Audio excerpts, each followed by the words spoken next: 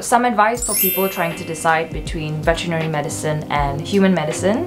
I'd say that you should do work experience in both or either, and like talk to vets and talk to doctors, try to see if their lifestyle is something that you are up for and you want to have.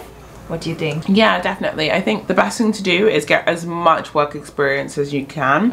It looks really good on your personal statement or your CV anyway, but you will never really understand what the job looks like. Yeah. And the weirdest thing is that I did so much work experience beforehand, and so I did have an idea, but even then, like, I just didn't know what I was kind of essentially getting myself into until I started it on day one. Yeah. So get as much work experience, speak to as many people as you can, or watch as many YouTube videos as you can, so that you're like, you know exactly what you're going into from the jump. And also, like you were mentioning earlier, like your intentions of going into veterinary medicine or human medicine has to be really clear. Yeah. Because I think, because we've said, you know, the salaries and things, they shouldn't be the main driver because it's not much. Yeah. What should drive you is your desire to help others, and your passion for medicine and like your interest in the science of the medicine. I think that will definitely get you to survive through your career and your vet school. Because there are so many pitfalls, I think, probably in both of our profession. There's so many, and unless you have that kind of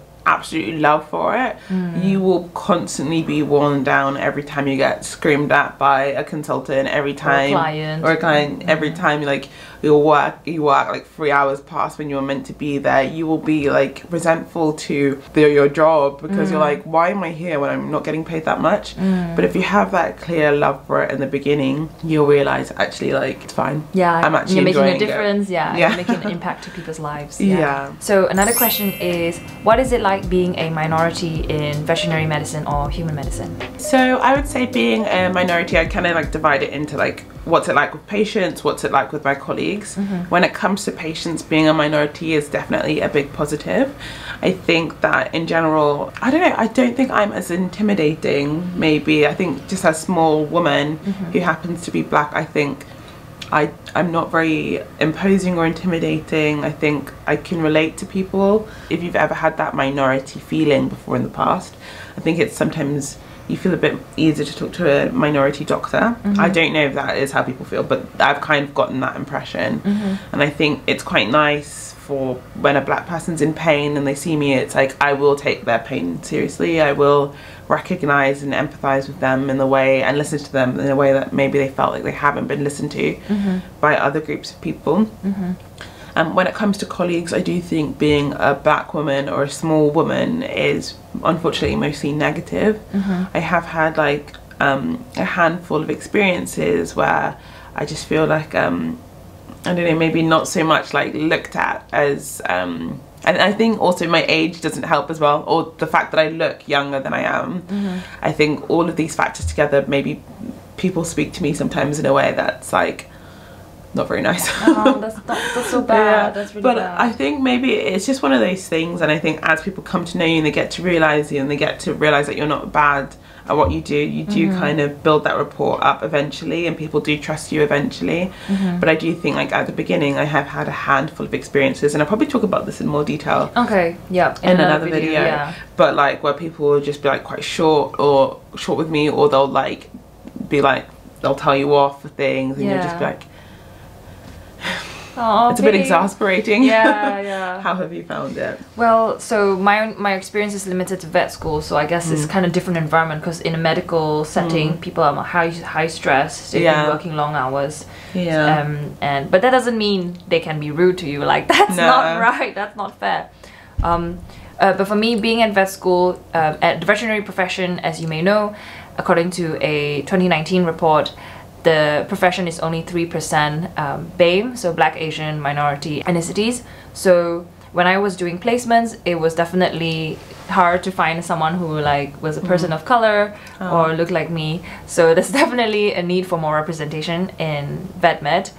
But in vet school, people were generally really nice. Like all the vets, staff, students, we're all like really generally get along. And I've never felt any discrimination, which I'm really thankful for. But when I come to the workplace, then I think I will see what happens. Hopefully, things will be alright. But I think I've only had some interesting comments by some farmers when I'm on farm placements, because obviously I'm in those areas where there's less diversity, so they were curious to know where I was from, and they weren't rude or anything, but it did make me feel a bit uncomfortable because I have to like explain myself, and they would ask interesting questions.